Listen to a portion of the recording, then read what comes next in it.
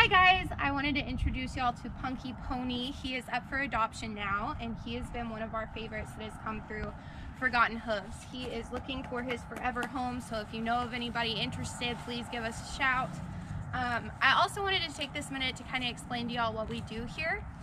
Forgotten Hooves works with other rescues that have horses that have had trouble being adopted due to lack of training or behavioral issues. So what we do is we actually reach out to the rescues and see if they have any horses that are, have been there for 2-3 years or sometimes longer, and we'll actually bring the horses in and work with them and get them to be good riding partners, and then we adopt them out. What's cool about it is that the adoption fee is actually set by the original rescue, and all of those adoption fees go straight back to the rescue so that they can continue saving horses. So we don't see a lick of anything that is actually put into the horses as far as the adoption fee goes. So that means that Forgotten Hooves is completely run off of fundraising.